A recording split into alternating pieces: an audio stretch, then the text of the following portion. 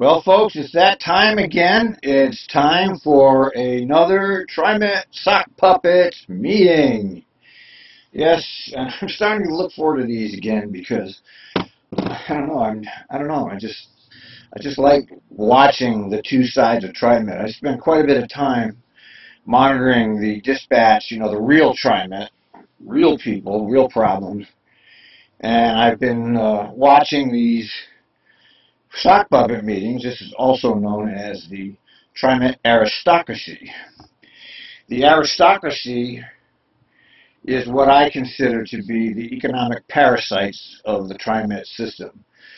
Now, I'm not trying to just pick on Trimet. This is standard throughout the industry. Every district has their parasites, and every tax farm has their parasites. Wherever you see tax-funded programs, you see a parasite class of people who make big money and don't actually do anything for the citizens.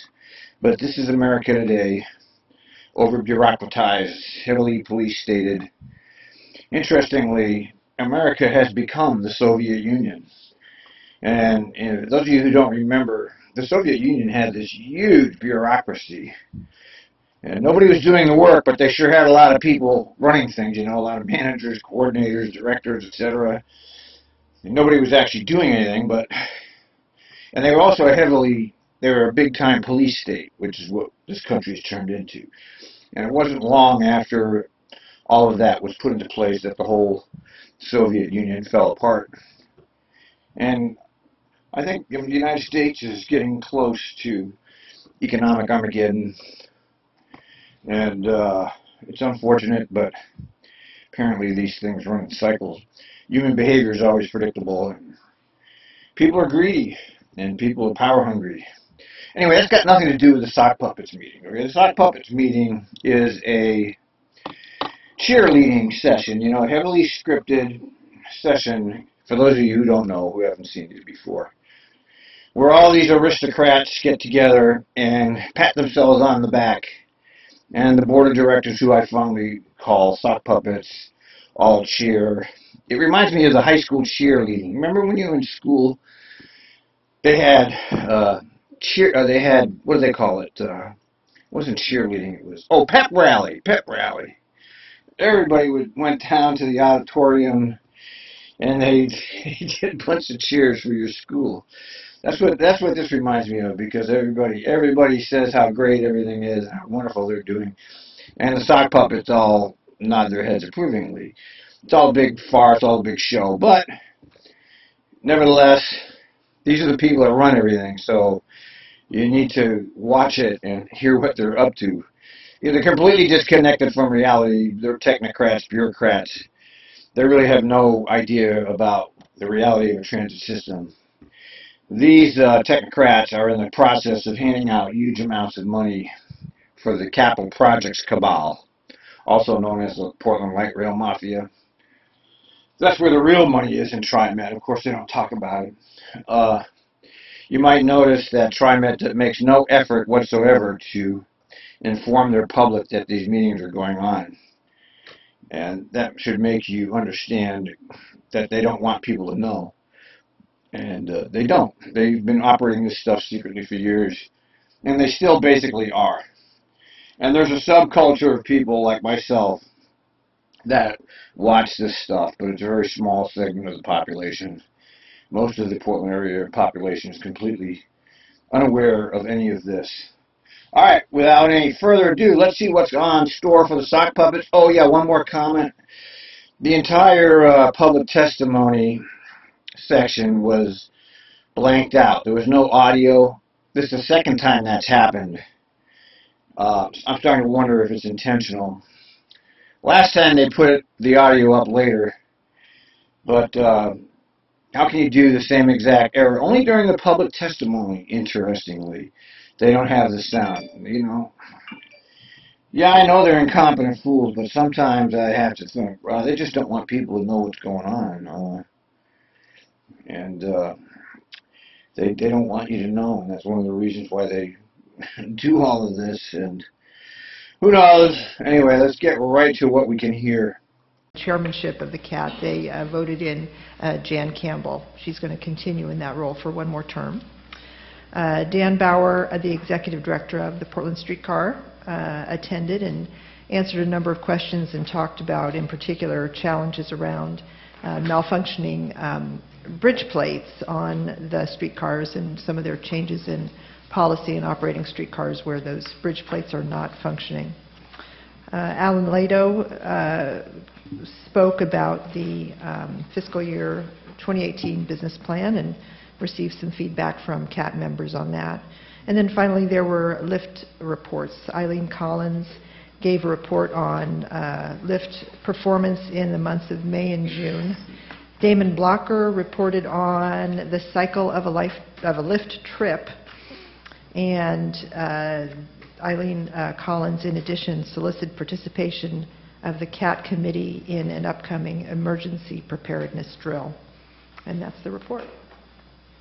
That's a very succinct report. Thank you. I will point out that whoever did the minutes this month for your committee really outdid themselves in terms really of a lot of detail. There was a lot of detail there, but it was interesting to read. So we probably won't see that every month, but thank you for the shorter report.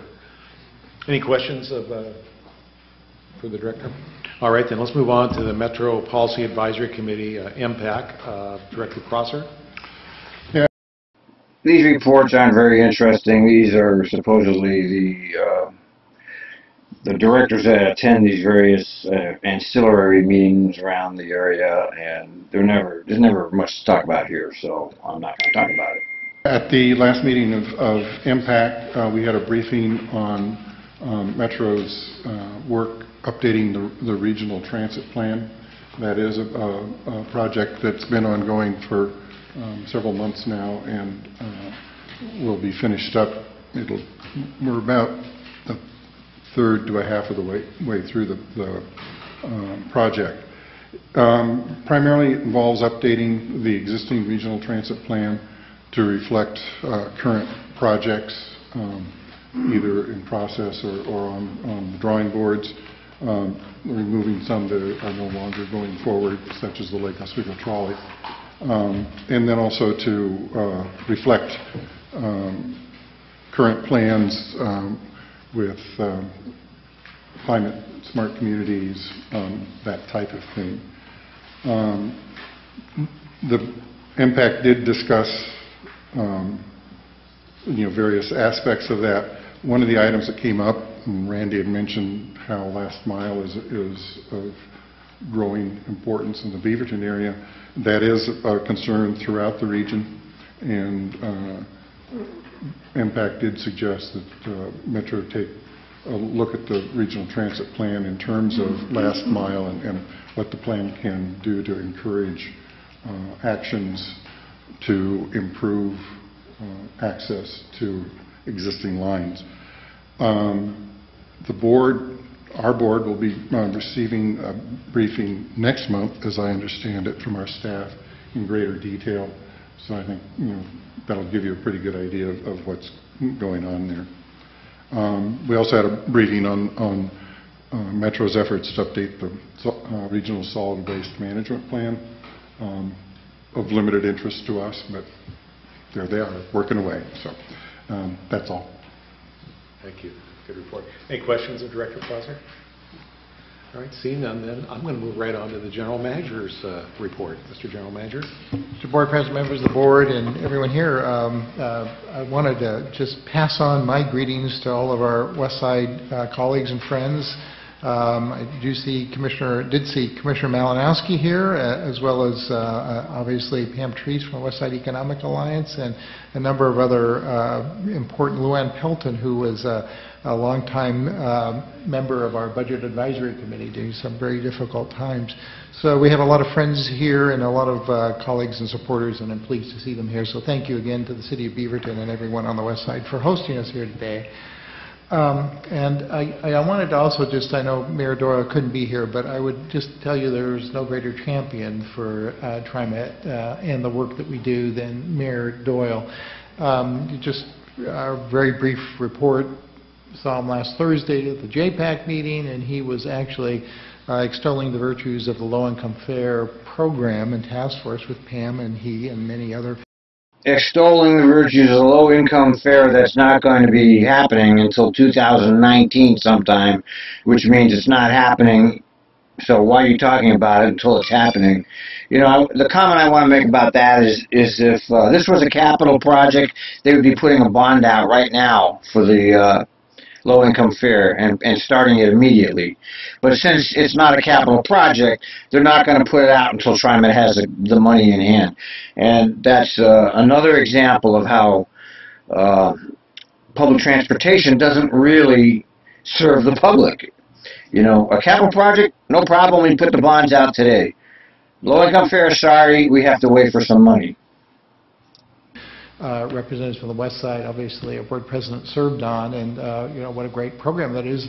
He's beginning to talk it up at a national level as a great solution to some of the equity issues that our region faces. So, again, a real champion here in the city of Beaverton for what we do. I'm very pleased to be working with them and partnering with them on many, many things. Wanted to start my report with ridership. When we compare June of this year with last year, we were down in ridership a little less than 1%. Most of that can translate back to reduced ridership on the MAX system during the two Rose Festival parades. Ridership on and attendance at the parades were down this year compared to previous years. So we do see a trend associated with that. When we do look a little closer at the numbers, we see that bus ridership was basically flat. The peak hour for bus ridership was up just very slightly. But again, MAX was down a bit, 2.3 for weekly ridership numbers on average, as was WES. And again, I think a lot of that had to do with parade attendance and ridership. Right, as usual, it's always some external reason why the ridership goes down. It's not because the service is so unreliable that people don't really want to ride.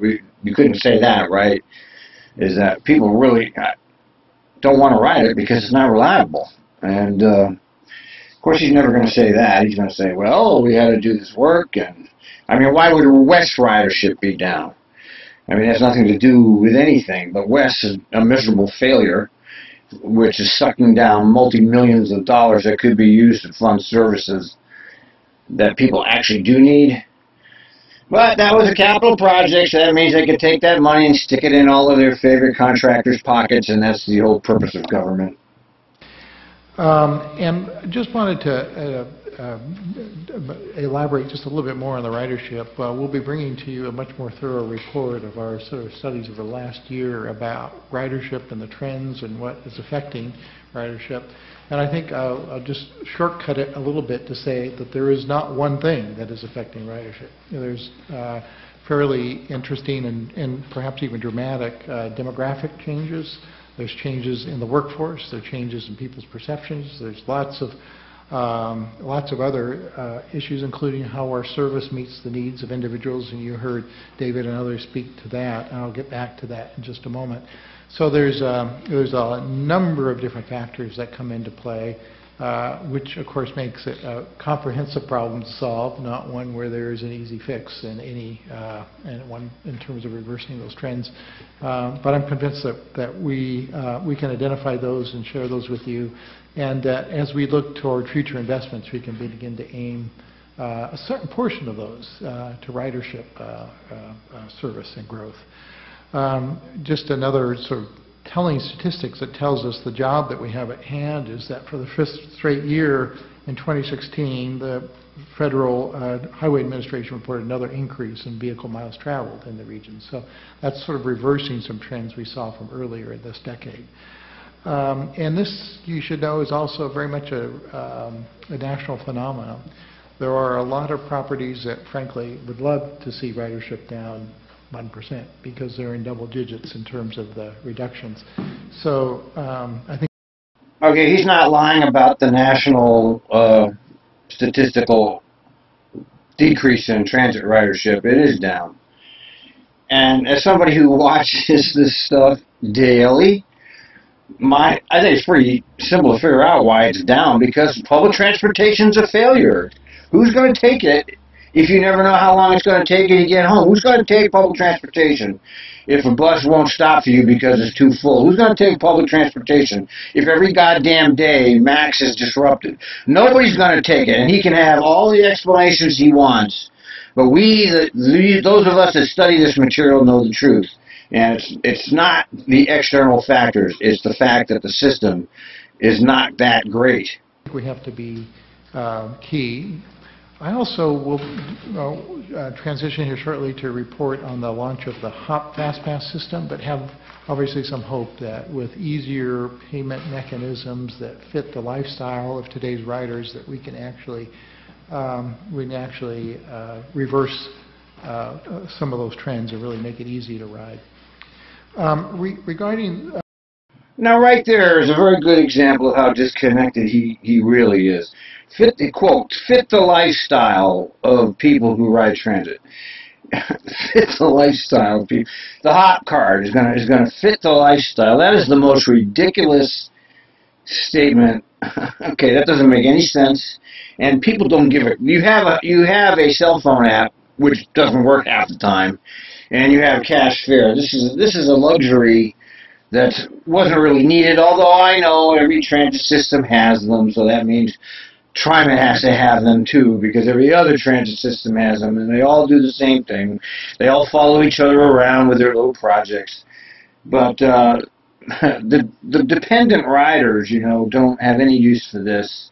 And it's a hassle. This is going to be a hassle, because it's not that easy to reload. You have to go to a store or something, or online. You can't do it on a machine. I'm not sure how that's going to play out, but saying that it's going to fit the lifestyle of the transit riders is bullshit.